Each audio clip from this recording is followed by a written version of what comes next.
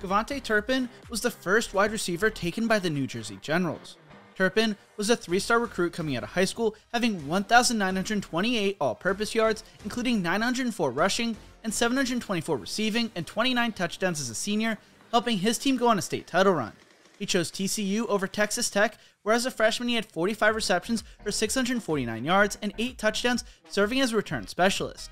He was named a freshman All-American along with a few other awards. He dealt with injuries throughout his sophomore year, finishing with 986 all-purpose yards despite missing 5 games. As a junior, Turpin had 41 receptions for 394 yards and a touchdown and finished with 1,202 all-purpose yards. He set a school record with 6 career special teams touchdowns, but was dismissed from the team and pleaded guilty to an assault charge. He ran a 4.38 40 at his pro day and signed with the fan-controlled football league. In August, he signed with the Warclaw Panthers of the European League of Football and will now return to the States playing for the Generals.